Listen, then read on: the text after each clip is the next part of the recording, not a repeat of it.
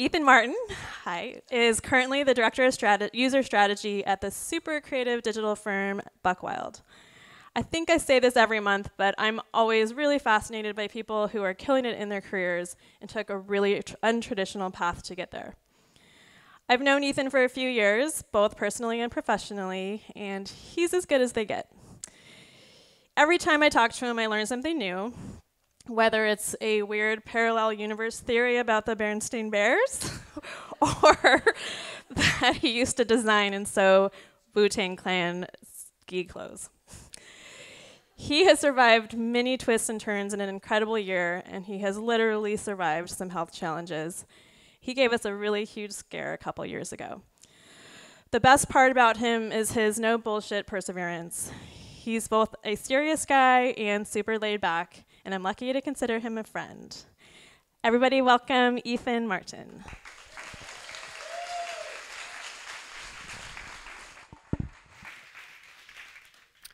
Thank you. Thank you, Rebecca. You just kind of did my job introducing myself. So that's it. Thank you for coming. No, this is a really great opportunity, and I'm really excited to be here in front of all of you guys. Creative Mornings is a really great thing all over the world, and it's really awesome to have one in Sacramento. So yeah, thank you for having me. I present to people a lot, but it's usually clients or students, and it's usually about something very specific. So it's a little bit weird to be talking about myself, so hopefully you guys find it interesting and informative. And yeah, survival. I have managed to survive for 36 years, which is really not a whole lot. But as Rebecca mentioned, I have had some roadblocks that I've overcome. We'll talk about that a little bit. And also, a few of the things that have kind of like shaped my perspective on life, but also my professional career. So I'm going to share a few of those things with you guys. But a little bit about myself first. I do work for a digital agency here in Sacramento called Buckwild. We do web design, web app development, social media, and a lot of content production, so video, photography, animation, copywriting, and strategy for a pretty cool mix of clients. Some of the recent ones, Coachella, we worked with them. We built their website for the last festival cycle. Dark Horse Wine is, they're a wine brand. They're relatively new, but they've really kind of exploded in the past couple years and kind of gained a lot of traction. We worked with them quite a bit. We not only did their website, we produced a lot of social content for them, and have had the opportunity to really kind of shape their brand language and aesthetic, which has been really fun. This is probably the most mainstream example, but we do a lot of really interesting kind of enterprise work as well. So we work with Pandora on their B2B and advertising clients. And then we have a bunch of different content that we produce. I didn't personally work on this one, but we did the promotion video for Amazon Go last year when that came out. That's their cashierless grocery store. That was probably the highest profile project we've done in quite a while. It had millions of views in the first day and was parodied on Jimmy Kimmel, no big deal. So again, I didn't work on that, but props to the crew who did.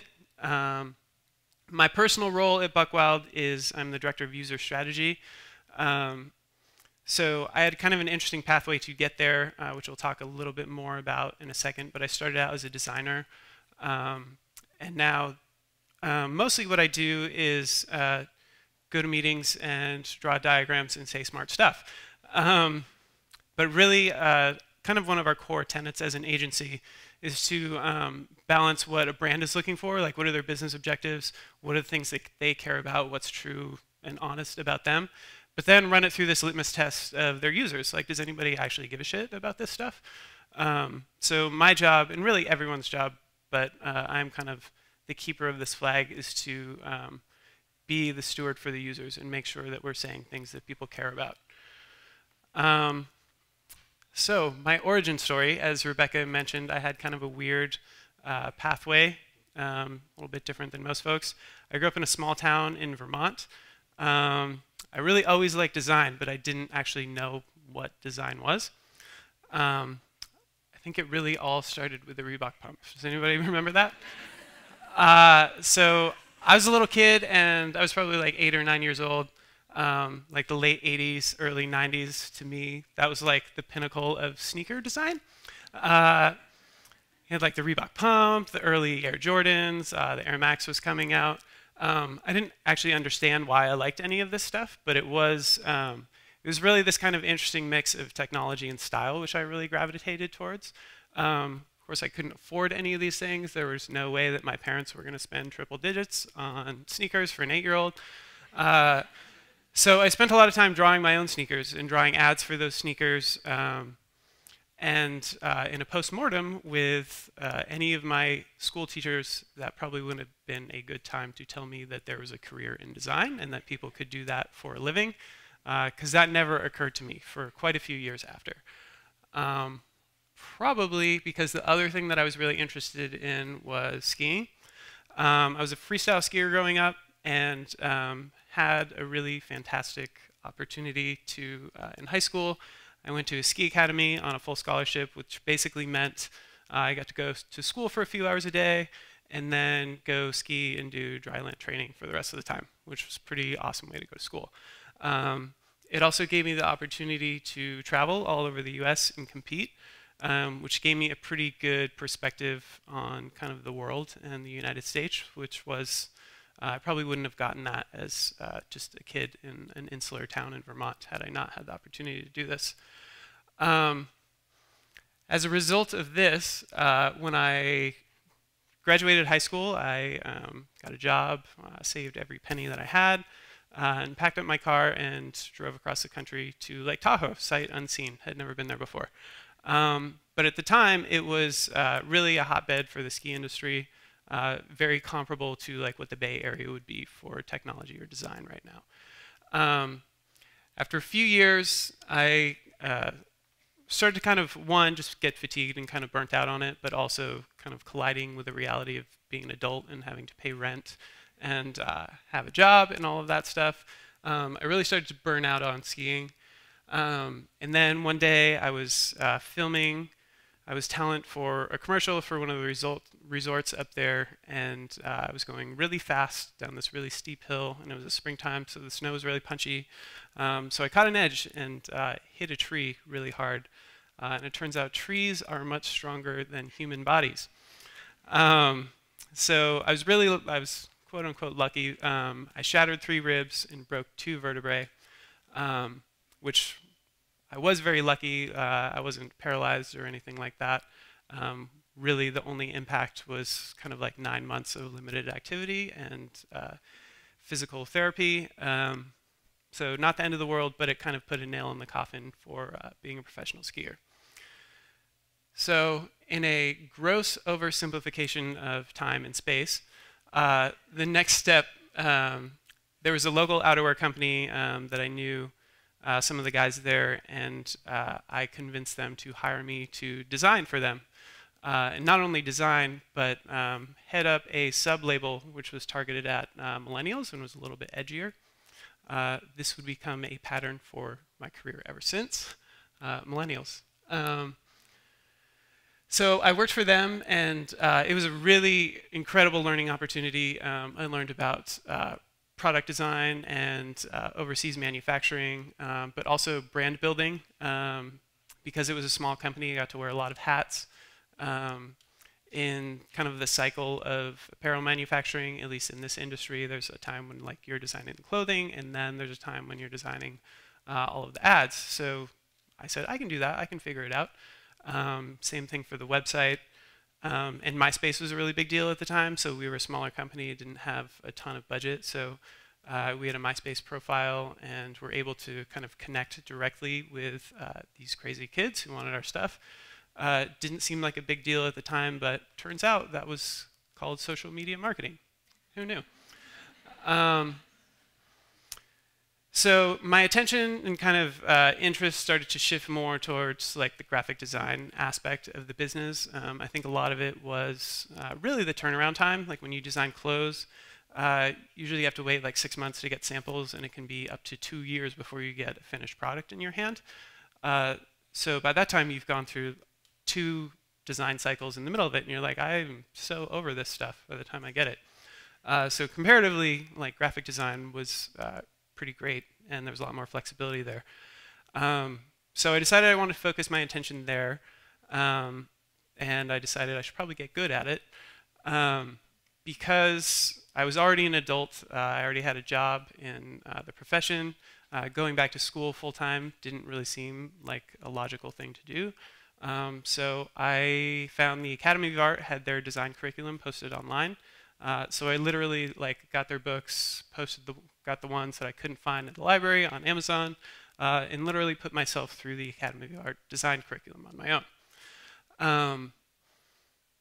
Then worked at another resort up there doing design for them, started freelancing a lot, and again, in another kind of gross oversimplification of time, a door opened at Buckwild, moved to Sacramento, and here we are.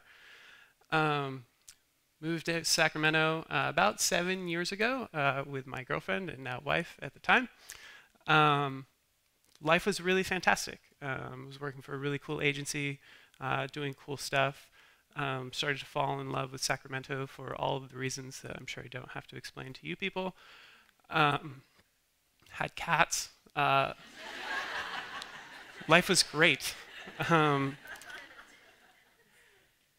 Then one day, I woke up and had a really bad stomach ache. So what I failed to mention, when I was in my early teens, like 12 or 13, I was diagnosed with Crohn's disease, which is essentially like chronic inflammation of the digestive tract. It never really slowed me down very much. I was always able to kind of manage it through diet and exercise. But I woke up one day in the springtime and it was different. This was a flare-up unlike anything I'd ever felt before. My diagnosis, or the way that they fix that, is to cut your large intestine out, or at least for me, which is exactly as awesome as it sounds like. So we did that, and then things got rough. In the pathology, which is when they kind of like cut your intestine out and then look at it to see what was wrong with it later, they found a tumor. I had stage 2 colon cancer. So there was this really crazy week, which again is kind of a gross oversimplification, where my father died, my mother-in-law passed away from her battle with cancer, and I found out that I was going to need chemo and radiation. Life as told by Hagar the Horrible. So yeah, that was pretty crazy, but decided that we were going to do it. I was prescribed 28 days of radiation and 6 cycles of chemotherapy. I decided to, as much as I can, keep working through it to kind of like keep grounded in reality. So my coworkers, some of you guys are here, lots of people in the community really came through, and it was incredible how much support we saw. So thank you guys who are here in the audience, and thank you to everyone who isn't. But that was really incredible, and particularly the folks at Buckwild. The other day I was looking through some of the work that I did during that period, and it was not good. So thank you guys for your patience with me during that time. Then one day I woke up, had just finished my 4th cycle of chemo, was done with radiation, and was feeling pretty rough, but there was kind of a light at the end of the tunnel. Had been feeling really good the day before, but then woke up that morning with really horrible stomach pain. Went to the ER, and they found out that there was internal bleeding, and the combination of radiation, chemotherapy, and remnants of the disease was essentially liquefying my intestines. So funny story about this photo. When I go, I'm usually pretty quiet and reserved. When I come up from anesthesia, I am turned up. So this is me in the ER after just undergoing this emergency procedure with this surgeon who was just telling me yeah, you're probably dying, and insisted that my wife take a selfie with me, with this person. Uh, so, um, so that meant 5 days in the ICU, and I had to decide, basically had to decide to end treatment early, which is, as you can imagine, causes quite the existential crisis of, do I continue this treatment, which is demonstrably killing me, or do I end it early and raise my chances of getting this other thing later on, which will also likely kill me? So all of the things that go on with that type of decision making went on. I decided not to continue with treatment and decided to try to get better. There's a thing about cancer and about kind of the end of treatment that nobody ever really talks about. It's described as this kind of like finish line, like, hey, you did it, you finished treatment, that's awesome. When you're doing it, it does not feel like that at all. You still feel terrible, and you have just gone from literally fighting death every single day to learning how to live again. So there's this pretty rough adjustment period. Long story short, I did it. So one of the things, I ran a marathon almost a year to the day after I was in the hospital in the ICU. Running marathons is a thing that I picked up along the way that I failed to mention. But this was a really important milestone for me, and this was kind of like the dignifier of survival. Like, I did it. So not only did I run the marathon, but I set a PR. So that was pretty awesome. I felt pretty good about myself. So, survival. Now you can kind of, I guess, that's my resume. You guys can take this information that I'm going to share and see if I'm qualified to speak on it. Really, these next few points are, they're applicable to life in general, and things that I've gained. This experience has given me a lot of perspective, but I really tried to think about coming to talk to you guys today. What are the things that are applicable to creatives? So I have 3 kind of pillars of my own that I wanted to share with you guys. The first of all, be present. This is a really important thing to do. Obviously, like, we're a very screen-driven society, and there's things fighting for our attention all the time. But that's a challenge, right? How many of you guys are multitaskers? Feels good, right? Multitasking feels good. Like, you're getting shit done. Like, you're doing lots and lots and lots of stuff all at once. I think multitasking is actually pretty lazy behavior, because it's a lot easier to do a bunch of things just okay than do one thing really great. So there's this guy, Josh Foyer, and he talks about this thing called the OK plateau, which is this behavior that a lot of people have, a lot of adults in particular. We do the same things every single day. He uses the example of typing. Like, how many of you guys type every day, all day, or at least quite a bit? How many of you guys are better, faster, more accurate at typing than you were 6 months ago? Good, for you. Congratulations. Awesome. It's unusual to kind of progress at something like typing. Like, we, in a lot of our things in life, we reach this level of kind of like acceptable proficiency, and then it's just okay, and then that's good. To me, multitasking is like the epitome of the okay plateau. Like, we have all of these things that we're doing, and we can do like just good enough that it's kind of okay, and we can get by. But as creatives, and particularly as professional creatives, if we're working for clients, or especially if we're working for ourselves, we kind of owe it to ourselves to be a little bit better than okay. Because if you're just okay, there's going to be somebody who is really great who's going to come along, and they're going to put you out of business.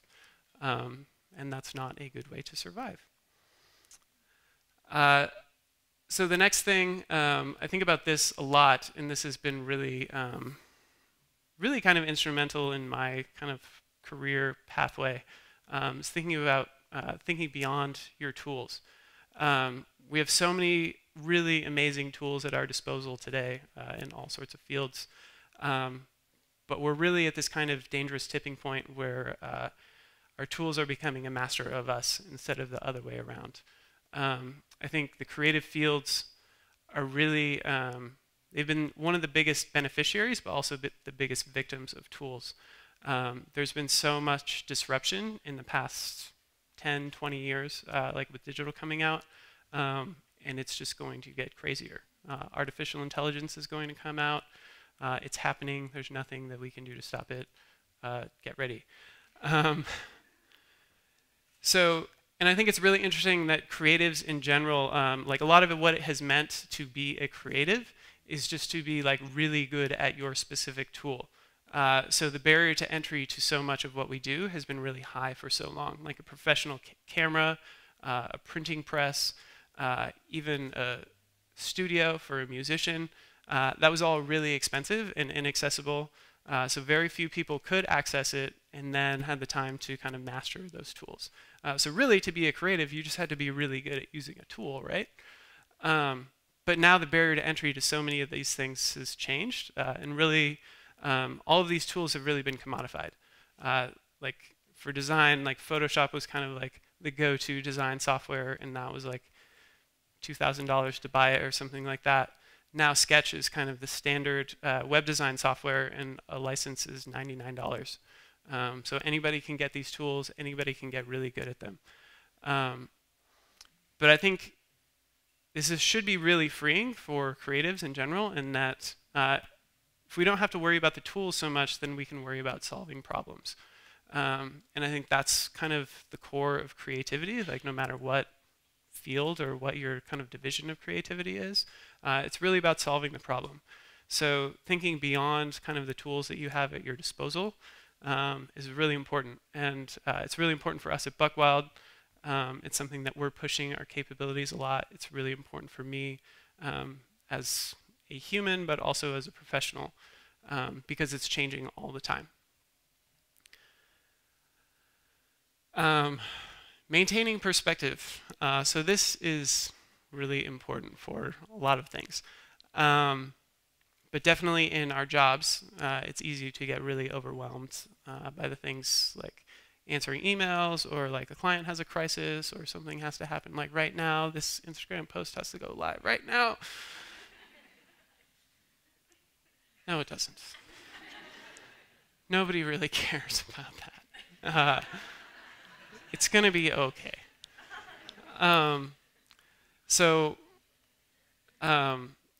It's really important to think about what we're actually doing in our everyday lives. One of the things that I try to do, I find an incredible amount of comfort. I know a lot of people don't, but I find the vastness of space and the universe incredibly comfortable. Just knowing that we are just this small speck floating through this thing that's bigger than we can even imagine. When I have a bad day, or like I'm on deadline or whatever, just thinking about the bigger picture is incredibly refreshing. And it's, it's like a warm blanket on a cold, snowy day. I love it. And one of the things that I love to do when I'm having, I love to do it anytime, but particularly when I'm having a bad day or having a bad time, is go to an open space and look at the moon. If you guys like really looked at the moon, like really look at it, feel your feet on the ground, and then look at the moon and imagine that a human being had the audacity and imagination and creativity to think it was a good idea to go to the moon and put their feet on that thing and then come back. And they did it, and they lived, they survived. That is incredible to me. So I like to go out to an open place, feel my feet on the ground, just feel that distance between the moon and I, and then look beyond that at the stars and feel that distance. and then everything is okay. So thank you.